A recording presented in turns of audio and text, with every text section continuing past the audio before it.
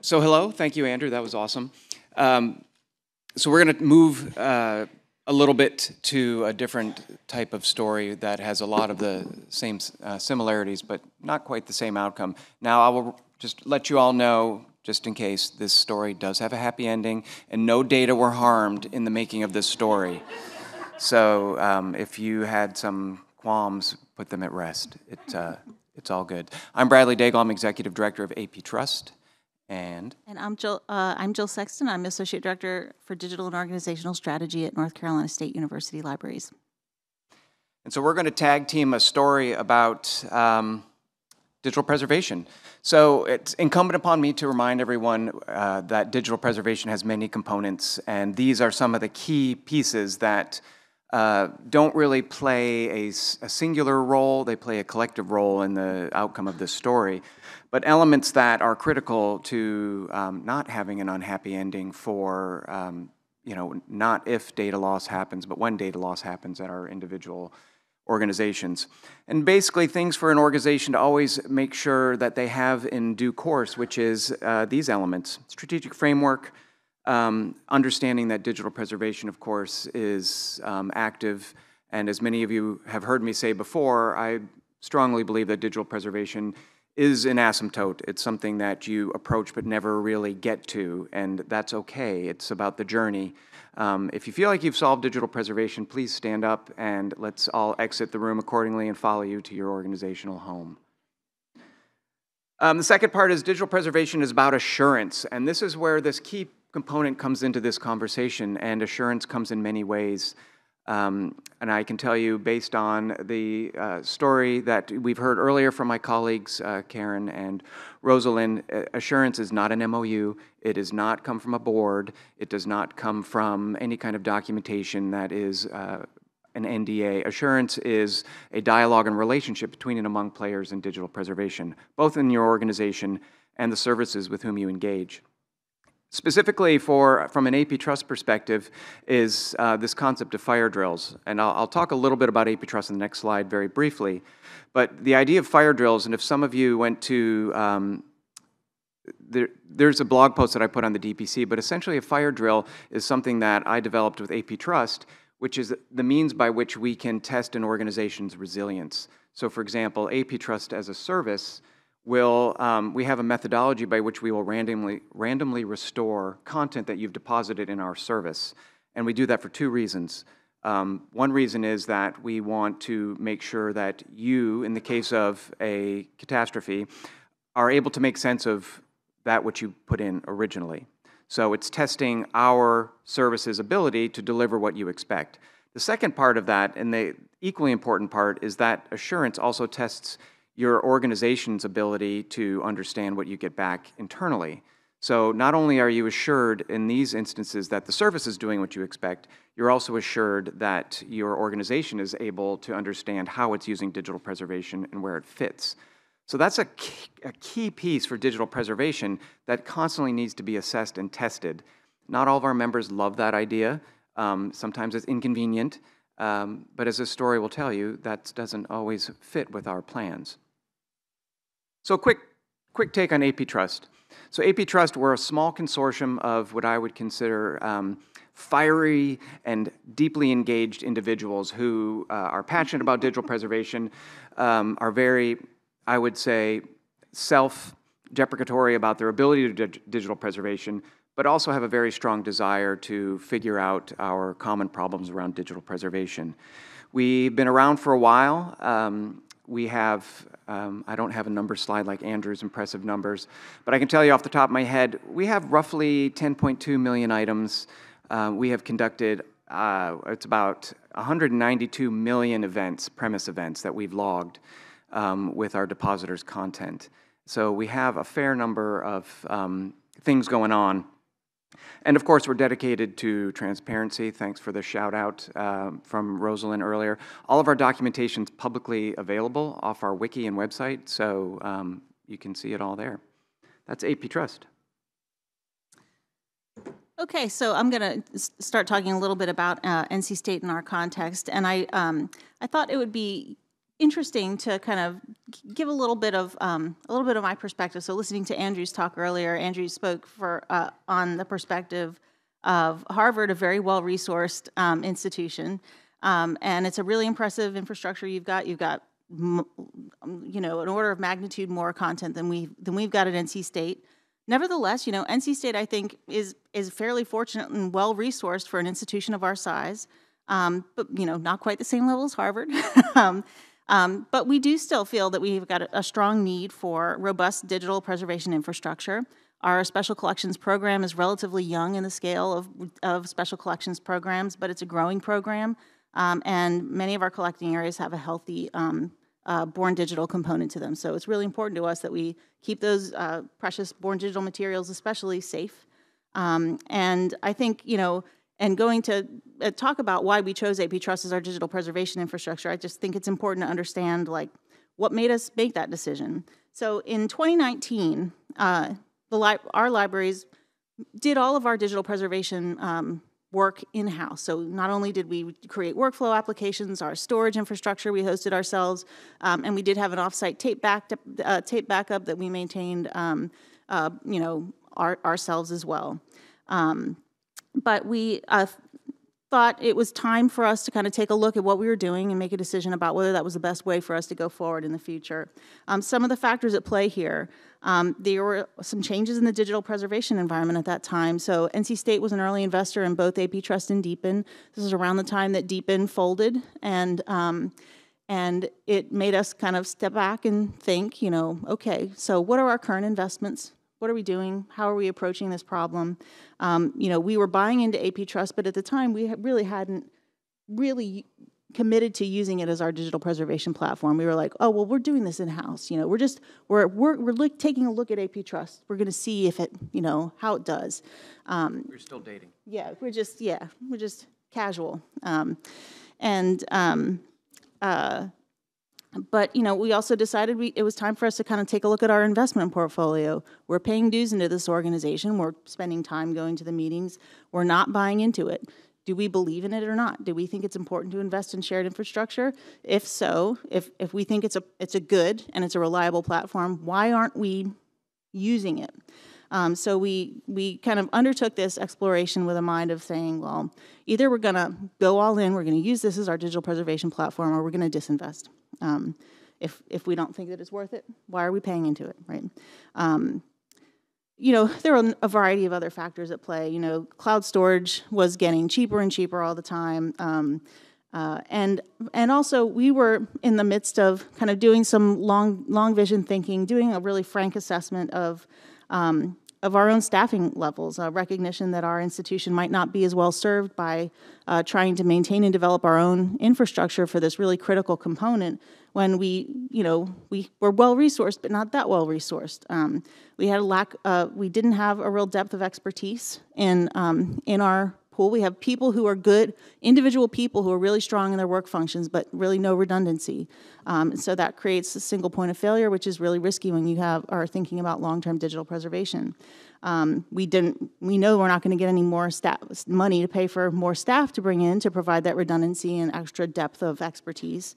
And just as an institution, historically, NC State puts more of an emphasis on using those resources to develop applications, workflow tools, et cetera, that can really bring an advantage that we couldn't purchase elsewhere, and then paying for services like infrastructure that we can buy, that we can't do better ourselves.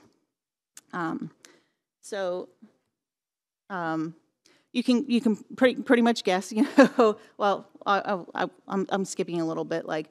So to give you a sense of the scale of our program, in 2019 we had about 60 terabytes of what we would consider irreplaceable data, and with an anticipated growth rate of about 10 terabytes per year. So you can see an order of magnitude different from Harvard, but still very important to us. And so in looking at a variety of options, we had a really great team who's listed on one of my next one of my next slides. I don't want to take credit for their work. They did a great job creating a really exhaustive review of digital preservation environment, calculating long-term costs of, doing it in-house versus various different platforms. They looked at a matrix of factors that they considered and added up and tallied up as to come up with like a score of like, these are the platforms that we think would be acceptable and here's how we should move ahead. And you can see kind of, typical risk mitigation points here on the slide that they considered in making their decision. And when it all came out, we decided that AP Trust was our best bet for a variety of factors. We also had a lot of confidence in the organization and its financial model, in the leadership of AP Trust. And so we thought it was the best way for us to go moving ahead. And so maybe this is what you all came to hear about, but we talk a lot as institutions about our shining moments and our big, really exciting achievements and accomplishments. Look at this great thing we did, and we very rarely talk about like, wow, we really messed up. Well, we made a big mistake. In June 2021, we had one of those risk factors that we deliberately planned for, an accidental staff error happened, and the storage volume that held really all of our digital preservation masters for special collections was accidentally deleted, and its backup immediately deleted. And so that was, I don't know, like, let it sink in. Like, imagine if that happened to you in your library. That was a bad day. That was a bad day. But a year before, a team of dedicated folks had worked to start ingesting all of our special collections content into AP Trust, and it was all there. It was all there. And so, wow, what a great thing. So, like, first thing we did was call Bradley.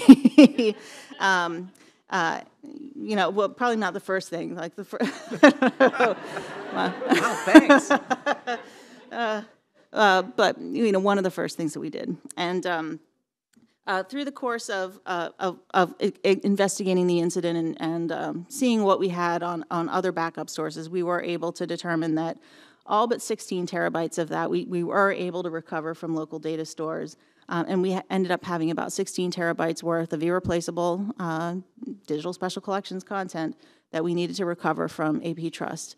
I'm not going to go into a great level of detail about the recovery process, but if you have specific questions, you can ask, and probably might be more instructive for you to be in touch directly with the technical folks who worked on this recovery effort if you have more specific questions. But it took us about 6 weeks to complete the restore process. And I'll talk a little bit more about what we did to mitigate root cause. But, all of the things that result, you think that your practices are good. You do your best. You make a good effort to create thorough documentation, to create strong change management protocols, to, not delete precious storage volumes that contain your precious digital masters. But you never, we're all vulnerable. I think the point of this whole talk is no matter how well prepared you think you are, accidents can happen, disasters can happen, and it's good to be prepared. So of the things that happened, the things that went well, we were able to recover everything. We didn't lose anything, which I think is really a credit to the strong work of Bradley and his team at AP Trust, as well as the dedicated work of numerous staff in the libraries throughout essentially an entire summer to extensively kind of document what had been present, what we needed to recover, and ensure that it was all recovered properly. Costs were contained, and I think Bradley might be going to talk a little bit more about that, but his team worked really closely with Amazon to determine the rate at which we could download content without incurring egress charges, and also NC State is an Internet 2 member, and our deal with AWS meant that we were shielded and buffered from some AWS egress fees for recovering our data. I think a great strength of the throughout the entire process is, this is a really high stress incident for us at NC State, but I have to give credit to the team. No one lost their temper. No one pointed fingers. This was an accident, and it's unfortunate, but accidents happen, and it doesn't do good to make people to blame, to shame people. And I think that we had very clear, level-headed communication throughout. I think, Mike Kostelik in the libraries at NC State, Trevor Thornton, Brian Dietz, Kevin Beswick, Jason Ronaldo, they're Jamie Bradway, listed on the slide here, just acted extremely professionally. I think that is such a critical part of why we were able to get through this disaster, still talking to each other, still friends, still trusting each other, and trusting in the capabilities of every group to do what's required to maintain our collections safely.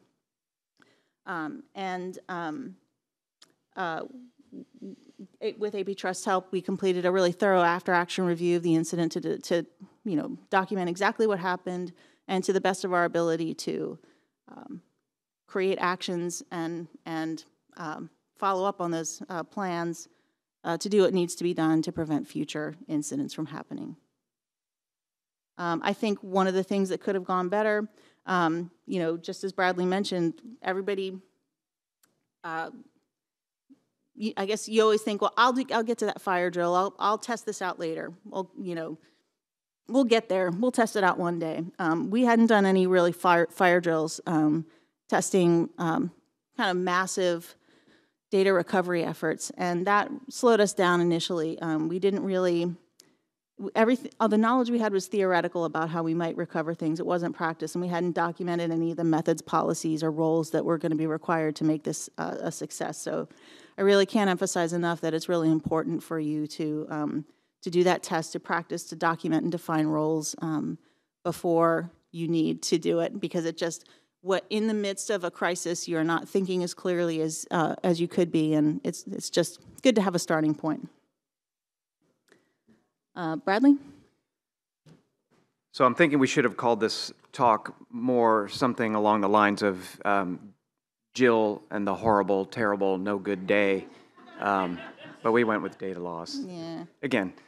But from a service perspective, I think you're hearing a lot of things that could have been done better, things that were done well, and I really want to focus on the learning strategies that have evolved from this. So for example, because AP Trust had been doing those fire drills, we had a pretty good sense of how to pull data out, even from glacier deep archives. So this was, for those of you who know your cloud storage tiers, this was like the worst case cost scenario. It was across multiple data centers in the far region, using a glacier service of Amazon, which basically means that they're just sitting there and they've got that meter on, speed. But because we are constantly interacting with the data and pulling things down for fixity, we had kind of microservices in place to be able to know exactly what threshold we could withdraw data to not incur costs. And in fact, at the end of the day, the threshold wound up being human, not technological, because giving NC State 16 terabytes of data and be like, hey, is it all good? Let us know, because we need to delete it off this other mid-tier storage, was not a good solution. It was about what's the right balance, how much can an organization physically evaluate for their materials, knowing that the stakes are very high.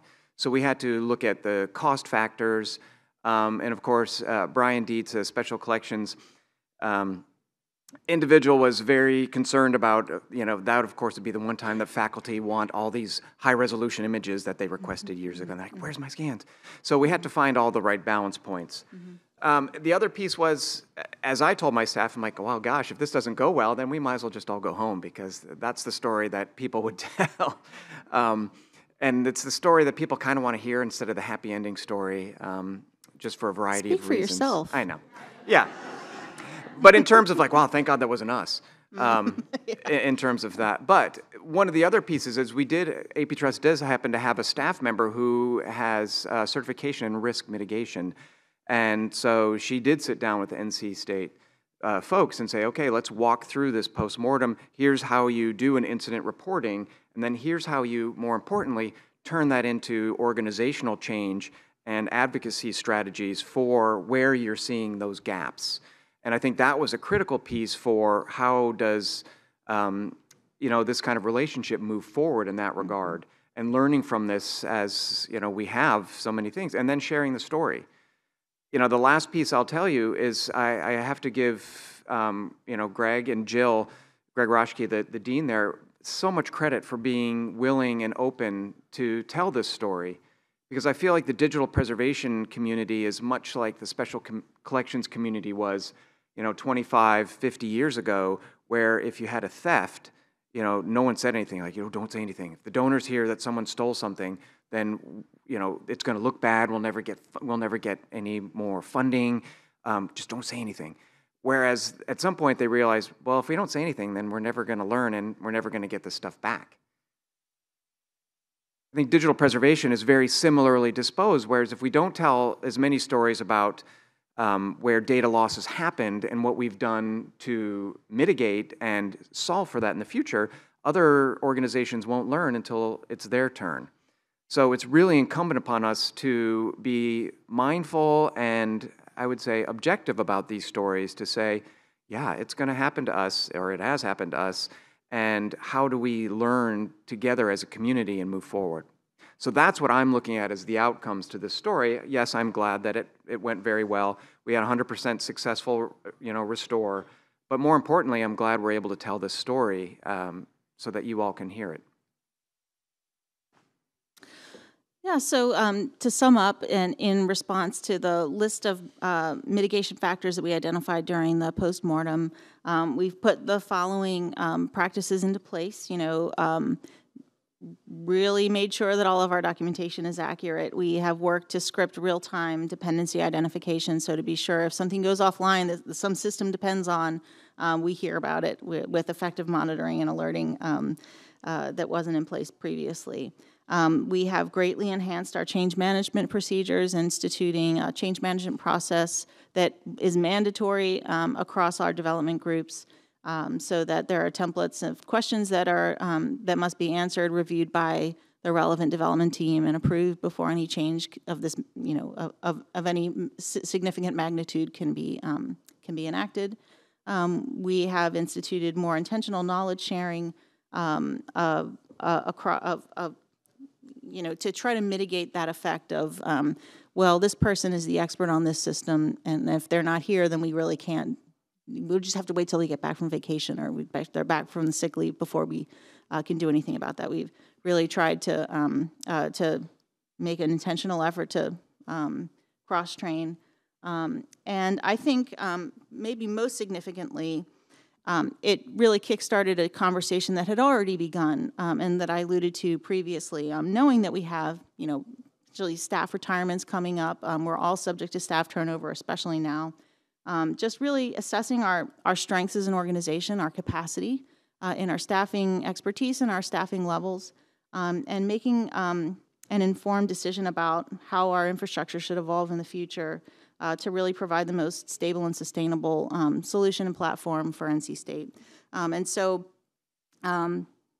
just underscored to us the importance of outsourcing in areas where we can't do as well as an organization that is devoted to that purpose. So, physical hardware maintenance, storage infrastructure is one. We are disinvesting, I think, in local, self-maintained hardware in favor of outsourcing to our central IT office, for example, or relevant cloud services when available. And another example is AP Trust for digital preservation infrastructure. I think, Simeon mentioned in his lightning talk yesterday, shared infrastructure equals shared distribution of effort, a better product, and a product that's less susceptible to oversight. I think that's roughly what he said. I wrote it down because I was like, yes, I agree.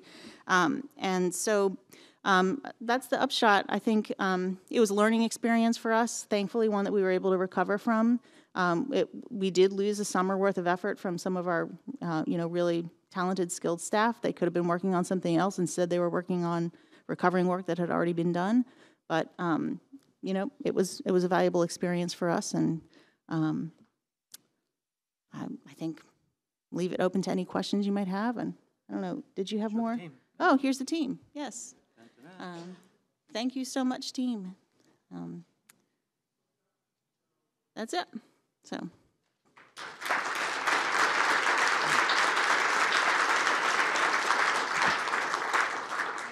I don't have a question, but I do have a comment. I wanted to thank you, Jill, because it's not easy to stand up in front of a large room of people and say, we made a mistake. That's why but I'm sitting.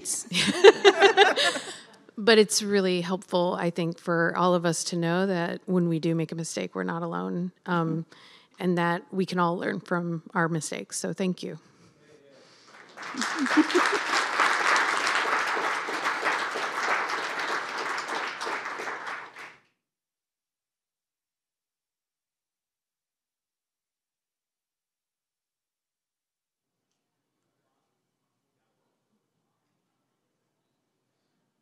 So in sharing on problems that happened, we had a journal file system fail, and we'd had someone make the decision that they didn't need to move that information to AP Trust as quickly. And so we had to scramble locally and had to actually re-image a small amount of stuff. So that leads me to knowing how hard it was to sort through what we could find in different places and what we had to re-digitize.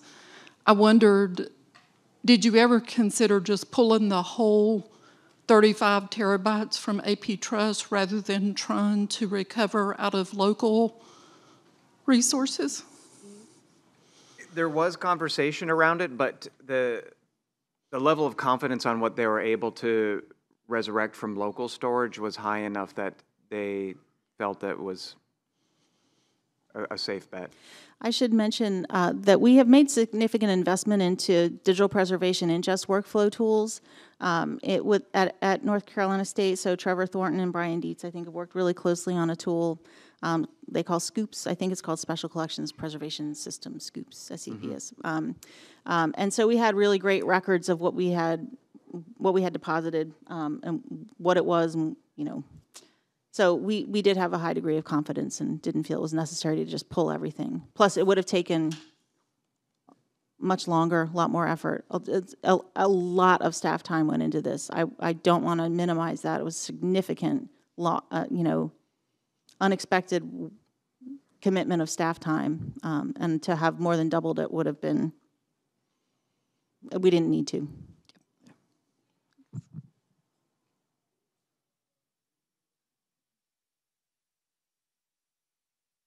I think to Andrew's point earlier as well, which I, of course, always enjoy when Andrew speaks, is he's right. We're a smart bunch. There's a lot of really smart people here. There's no reason why we shouldn't be solving these problems together. And even if you are a well-resourced organization, or you think you're a well-resourced, or you think you could be better resourced, there's always room for collaboration. There's always room for information sharing.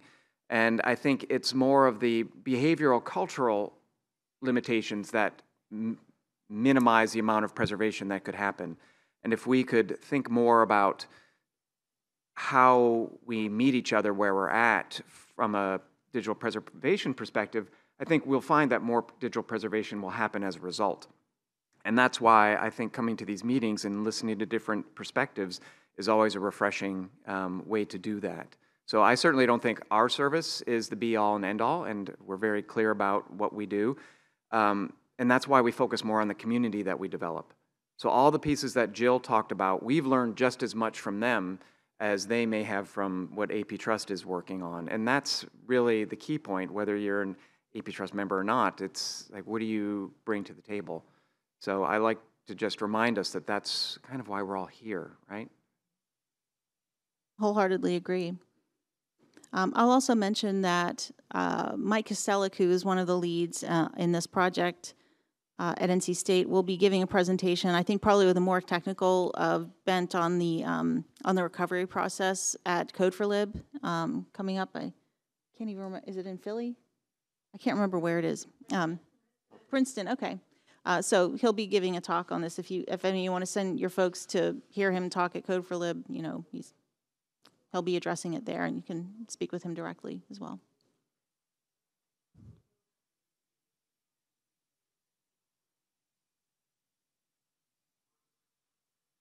All right.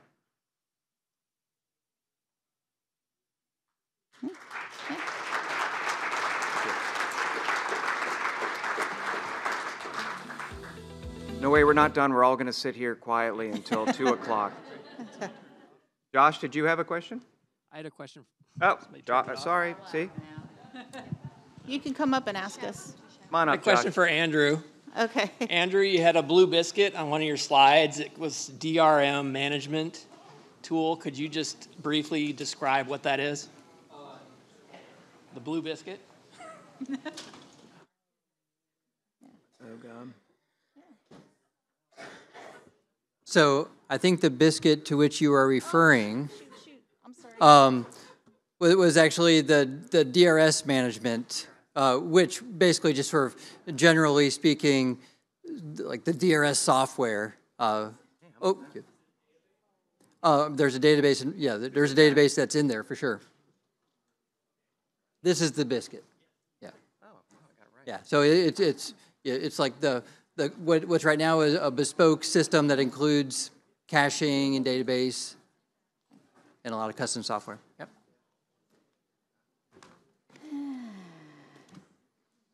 All right, now you can go.